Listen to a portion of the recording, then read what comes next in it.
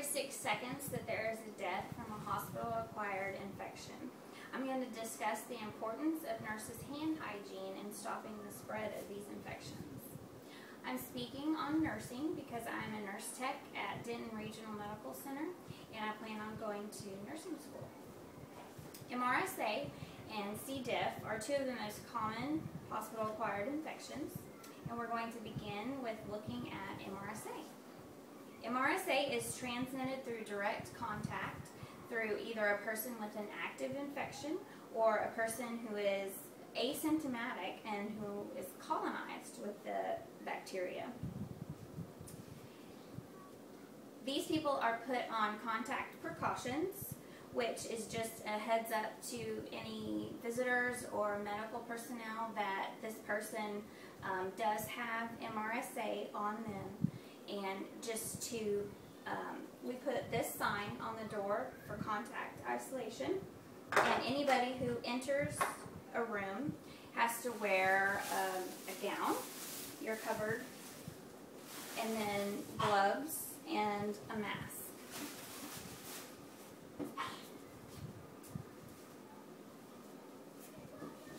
This helps keep any bacteria that's on the patient or any of the surfaces in their room from getting on you and you taking it on to the next patient.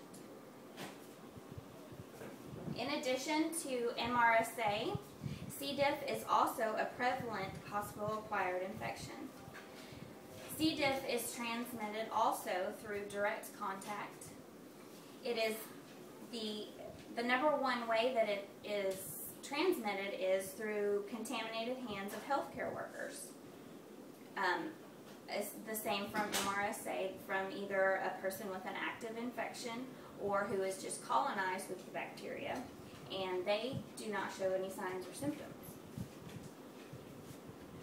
These people as well are put on contact isolation. You have to gown up and glove up and wear the mask when you go in there.